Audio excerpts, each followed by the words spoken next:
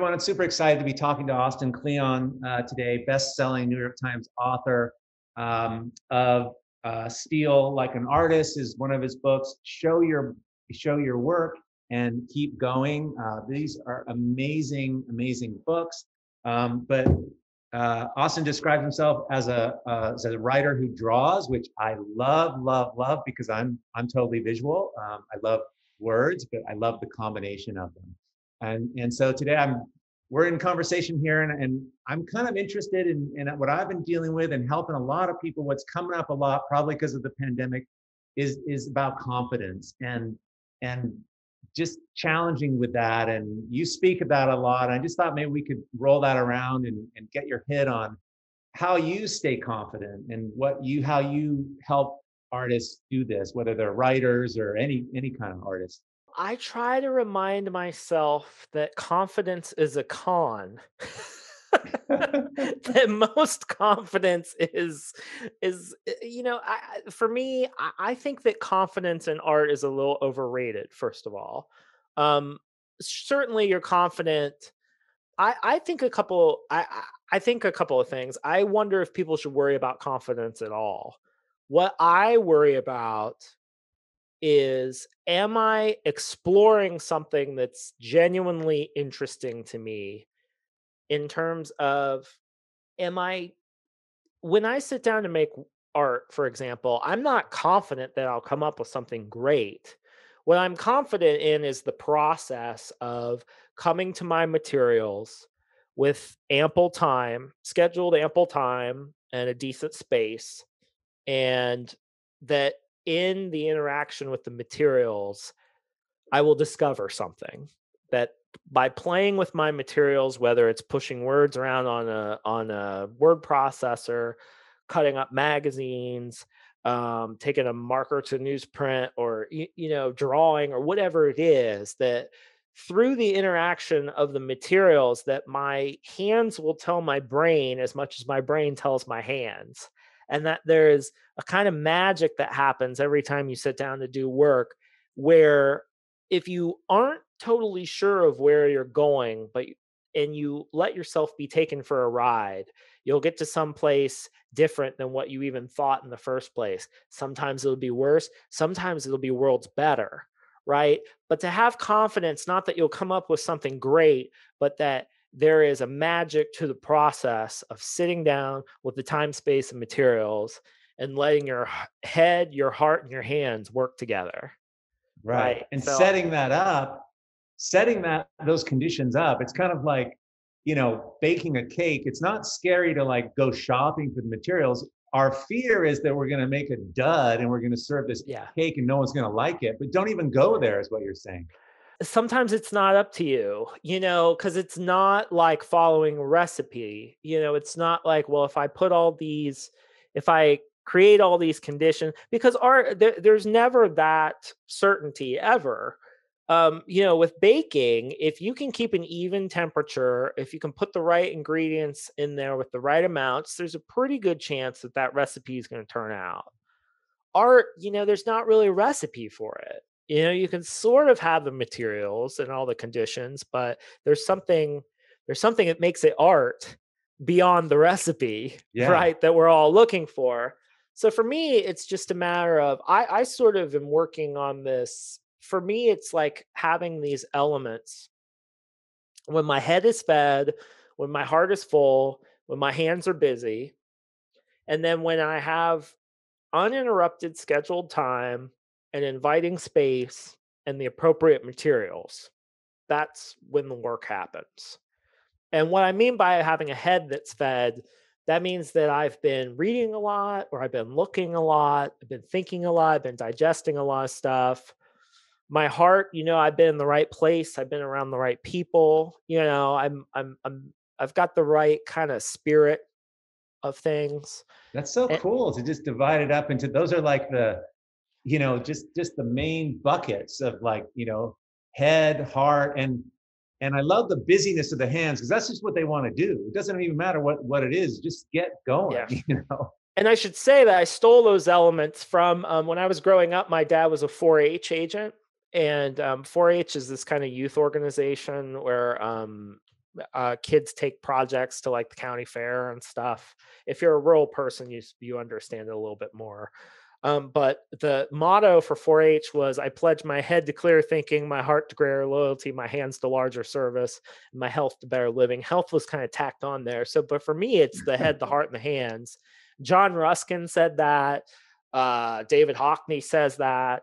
He says the head, you need the eye, the heart, and the hand. One won't do, you know. Uh-huh. But for me, there's that. Those are sort of the internal. Those are like the bodily conditions. But then you need the time, space, and materials to make And things happen. do you feel like I mean, you've got kids and you're, I mean, I see how much you do. You're, you know, you and I share this thing of like, you got a lot going on, but like if I have 20 minutes, that's enough for me. Like Yeah, 20 minutes. Do yeah. you take little chunks of time and those you just use those or I take what I can get. I okay. mean, it's like what it's weird because my career, being a full-time writer, I've never been a full-time writer without kids.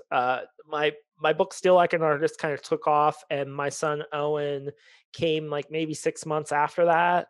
So I really haven't had any time as a full-time writer when I didn't have children. So I've sort of trained myself to take any spare moment.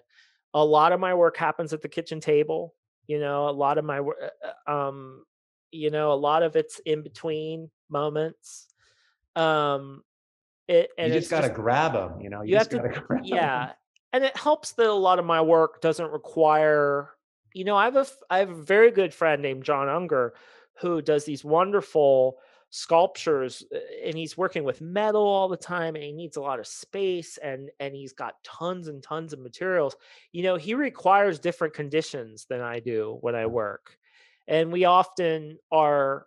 We get envious of each other because I look at what he does and it's so physical and it's like out in the air and he's like in his barn, like, and he's looking at me like, you mean I could just sit at the kitchen table with a cup of coffee and do this stuff?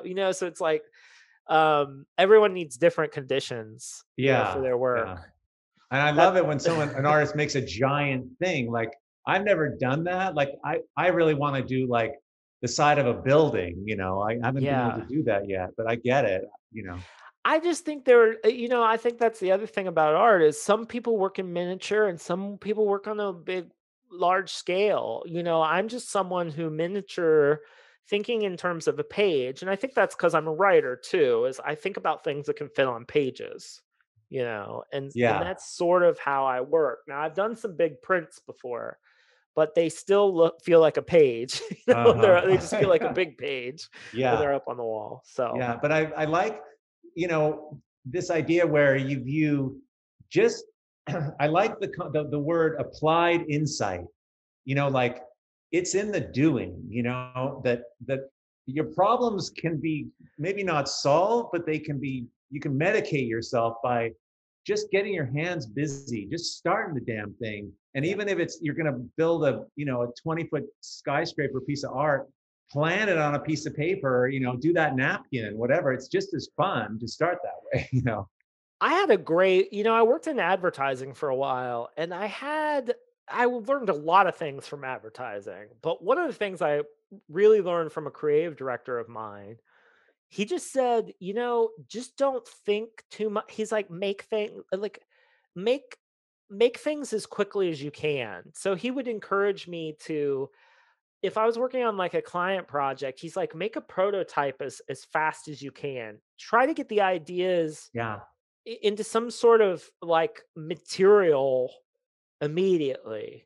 And so that might be like, I used to put like websites into PowerPoint. I would like make fake websites in PowerPoint. You click the slides and it would take you through the website, just like silly things like that, or just making things out of paper sketches, making things as quick as you can, eliminating that time between the thought and some sort of handcraft or Yeah. or making, because I truly believe in that the hands can tell the head as much as the head can tell the hands, It's like get in motion, you know.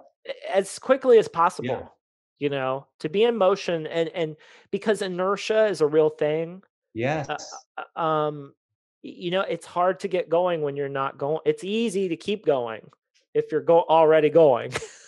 I always say that, like, the Yeah. less you do, the less you do. But the Yeah. inverse, the more Yeah. you do, the more you do. You want to keep in it, keep Yeah. touching it, touching I it. I'm a deeply lazy person, so I have to battle this constantly because for me it's like I'd much rather lay around and read a book than write or make art a Yeah, lot but of that's days. feeding your head too. That's Yeah, preparation. it is. It Yeah. is.